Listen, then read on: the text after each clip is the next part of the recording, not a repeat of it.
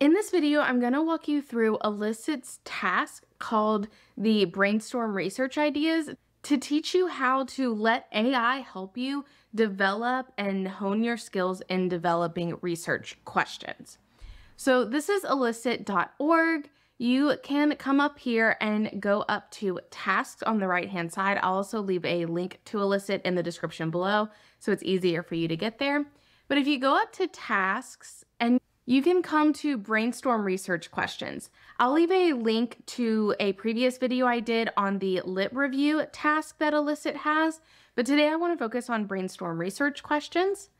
So when we click on that, it's taking us to a similar looking homepage where we're going to put in our input.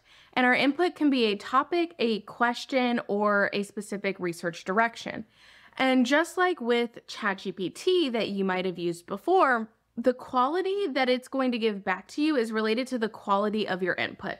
So if I put something simple as obesity, I get a lot of different kind of vague research questions back. These are all very, very different from each other, and I may only have one that I may be interested in. So the more specific I give it, the more direction I give it, the higher quality output I'm going to get. So instead of just saying obesity, let's say obese effects on, we'll specifically say maternal obesity effects on fetal development. So here we're getting, first of all, they're all centralized around fetal development because we've given it a more specific input. We're getting things like how much of the negative impact of obesity in pregnant women is due to genetics. Very good question. You know, is it environmental? Is it genetics? What nutritional factors seem to impact fetal development? And this could be even taken one step further to like, in obese women, are there specific nutritional or vitamin factors that help protect fetal development throughout pregnancy? How much variation in fetal development is caused by maternal obesity? How many obese women get pregnant in the US each year? So these are a lot of different questions. And you can see here, it actually gave me a duplicate and it actually marked the duplicate. So we can remove that duplicate. And I can do show more to see even more different research questions that we could use. So in my previous ChatGPT video, I did talk about how ChatGPT can help you find research questions. And I got some comments related to if you're a researcher, you shouldn't really need AI to help you find research questions. And the fact is that, first of all, number one, we're all beginners at some point in our journey. And it can be really difficult when you're a beginner and you haven't had a lot of practice in developing research questions to just start coming up with research questions, especially when you're first learning your field. So there's nothing wrong with using an AI source to help you develop out examples of research questions. This is kind of the same thing as when citation managers came out saying, oh, if you're a really good researcher, you're good at creating citations, you don't need a citation manager. Well, that's not necessarily true. Even if you look at blog posts on research questions, they're not going to be specific to your field, and using AI allows you to generate that. However, using AI is the starting point, right? So I would not take one of these questions and just go and start creating a research plan and researching it, because the fact is that this has probably already been done.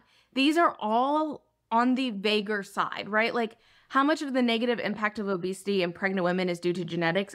These are like research questions that are probably on the order of what an entire lab is investigating, not on the order of a single research project. So what you want to do once you can find a question that you're interested in, or just use this to practice coming up with questions, seeing examples and coming up with questions, is now you actually want to go and investigate this further, right? And one of the ways that can really help you do this is actually downloading my 30-day research jumpstart guide. It helps you with developing out ideas and actually testing and investigating those ideas. And I'll leave a link to that in the description below. But a second way that you can do it is actually using Elicit again. So let's take this top research question and I'm just going to copy it. And then I'm going to open tasks in a new tab just so that I have access to my previous research questions. And you can also download these research questions, so you can download the results as a CSV if you want to keep them into the future. And so this is taking us back to the tasks. And so what I'm going to do is just click Lit Review, and I'm going to paste in that research question, and I'm going to hit search. And what this is now going to do is go look for papers that may be able to answer that research question. So now I have several different papers on maternal obesity and pregnancy. And what I'm going to do is come down here. If you want a full investigation into how all of this works, again, check out that video below about using this. But specifically over here, it's going to give me a summary of the top 4 papers that answer my questions. So in general answers, these papers suggest that maternal obesity has a negative impact on offspring that is at least partially due to genetics. And so if we kind of scan this, we're mainly seeing the negative impacts. I'm looking for the genetic component. So overall, this is mainly talking about just the impacts. So if I come down here and I search for something in this paper, there is going to be this, which is a question relevant summary. So it is going to take whatever's in that paper and answer it for this question. So I'm going to allow it to analyze that, and it's not pulling up anything. So sometimes this happens, it's not going to pull up anything. And over here, this is where you can start your research into what papers you might want to start reading to really understand this. Is this a good question? And then what specific research idea, research question do you actually want to investigate from this?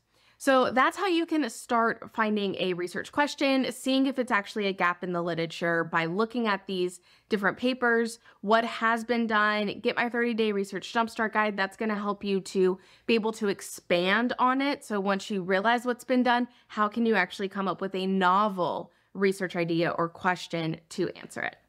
If you want to see that original video on Elicit's lit review so you can get more of an example of what you can do with this, I will leave that video here. And if you just want to see how to find different research ideas, I will leave another video on that up here. If this video was helpful, please like it and subscribe to this channel for more tips on how to become a more efficient researcher. I hope to see you in the next video.